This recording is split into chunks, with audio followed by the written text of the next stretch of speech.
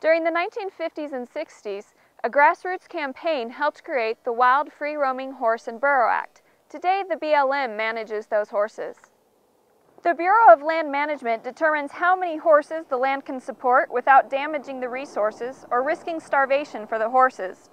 The challenge is maintaining the herds at the appropriate size. The horses have essentially no predators, and their population grows at the rate of 18% every year. They double their population in 5 years. Unfortunately for our rangelands, that's not sustainable. They eat themselves out of a happy home. The option the BLM has is to gather them and adopt them out. But gathering the horses is expensive, keeping them is expensive, and there are more horses than foster parents. As you can see, managing wild horses isn't easy.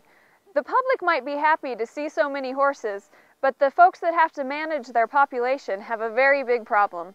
From the University of Wyoming Cooperative Extension Service, I'm Zola Ryan.